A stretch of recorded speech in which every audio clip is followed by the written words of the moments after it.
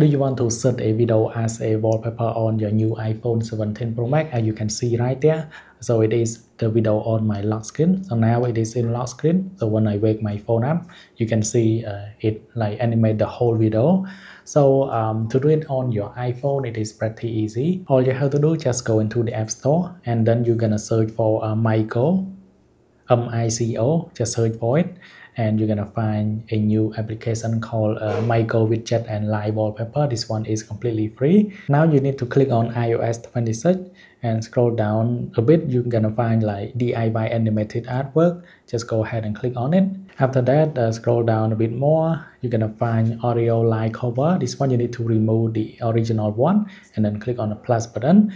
And here is where you can like select the video that you want to set as a wallpaper. Let me go ahead and try this one. Just select on it, and then you're gonna see something like this. You can like preview your video and click on the check button on the top right, and here where you can like change the title. So I'm gonna title to me and click on save control and swipe back, pull down the control center, hold on it a bit, click on add control, and then you're gonna search for Mico.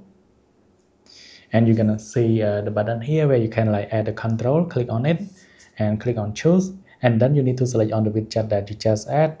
For me, the top one, and let me release it, and then make sure you activate it and something like that. So now when I lock my phone and turn it back on, you can see it stay on my lock screen every time.